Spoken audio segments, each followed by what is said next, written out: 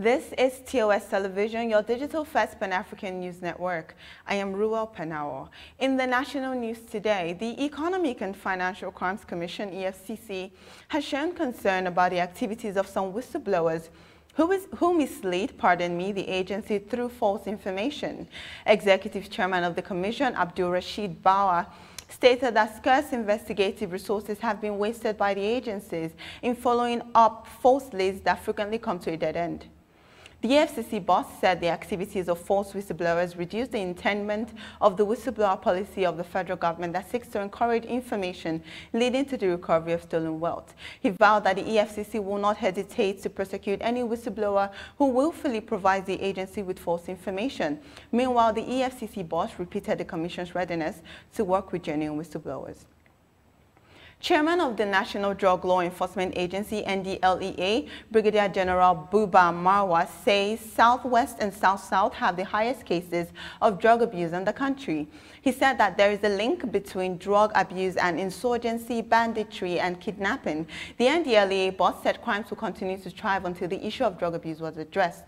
Marwa, who is the former military administrator of Lagos State, made this statement in Ogbomoso, Oyo State, on Friday during the inauguration of a rehabilitation center for drug addicts called Behavioral Action Center. The center was built by a group called Ogbomoso First Initiative. Marwa said the rates of drug abuse in the Southwest had been found to be 22.4%, with the South-South at 16.6% and 13.8% for the Southeast. Now, according to him, the Northeast, Northwest, and North Central came after with 13.6%, 12%, and 10% respectively. Chairman of Road Transport Employers Association of Nigeria, Mando Chapter in Kaduna, Ibrahim Danborno, has cautioned drivers against night journeys. Danborno gave the advice in an interview with journalists, as he said it is to avoid falling victims of kidnappers. He said those security agents are doing their best. Drivers, especially those who operate on a commercial basis, should avoid night trips so as to prevent passengers from danger. Danborno said kidnappings happen even at daytime in the country, and it has a higher chance to occur at night. Farmers, under the support of Association of Small-Scale Agro-Producers, have called on Nasarawa state government to involve community stakeholders in its budgeting process for effectiveness in order to guarantee food security. Joshua Jonathan, who is the national president of the association, made the call on Friday at a one-day workshop on inclusive budgeting. He said that including community stakeholders in the budgeting process, especially for the agricultural sector, would increase crop production, guarantee food sufficiency, and security. He said the community development plan approach would enable government to be focused in budgeting and effectively monitor implementation. According to Jonathan, it will also enlighten participants on the role they could play in order for the communities to benefit from the government's budgets. Operatives of the Economic and Financial Crimes Commission, EFCC Lagos Zonal Office, have arrested 18 suspected internet fraudsters in Ogun State. They were arrested at Remo Majestic Hotel, Shagamu, Ogun State, during an operation by operatives of the EFCC. Now, items recovered from the suspects include exotic cars, mobile phones, laptop, Wi-Fi, and modern devices. As it stands, the suspects will be charged to court as soon as investigations are concluded. You are watching National News on your digital first Pan-African news network, TOS Television. Do stay with us for more stories after the break.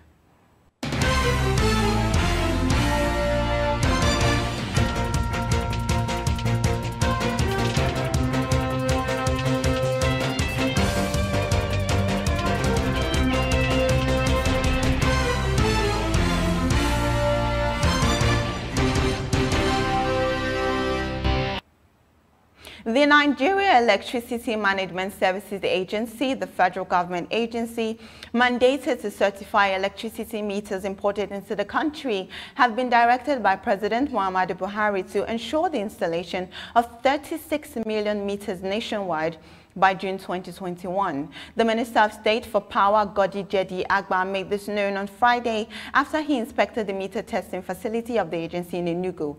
The project is built for commissioning in 6 to 8 weeks' time. Jedi Agba said that the office was mandated to ensure that meters imported into Nigeria met the country's standard.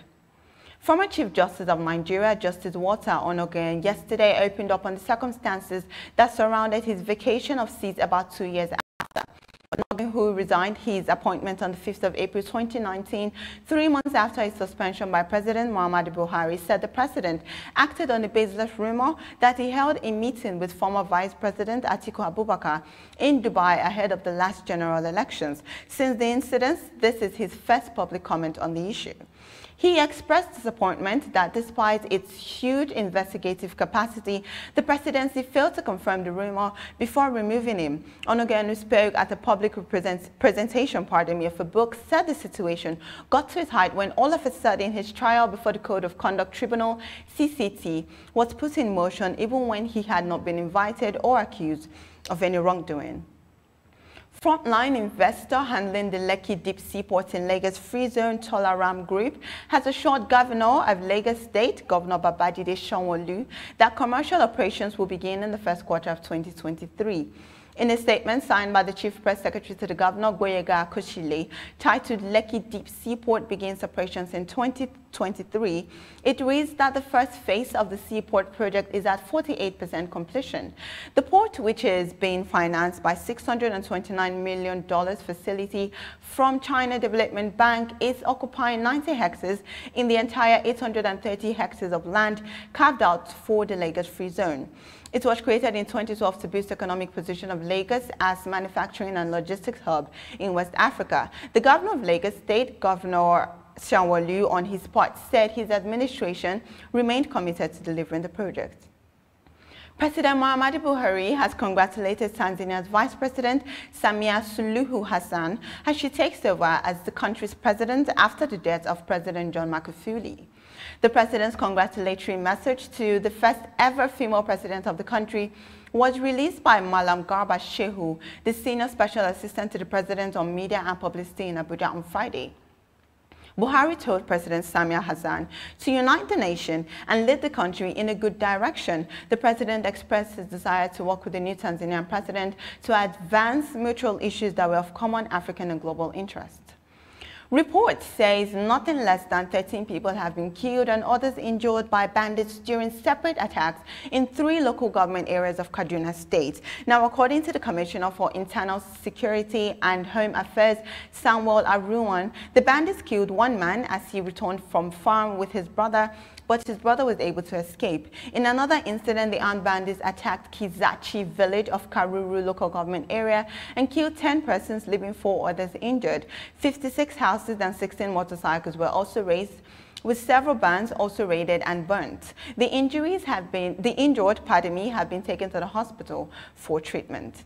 And that's it on the national news. For more updates, visit www.tostvnetwork.com. Do follow and like TOS TV on our social media for platforms. Do stay with us and enjoy more programs on TOS Television News Network. I am Ruwa Panawo. Many thanks for watching.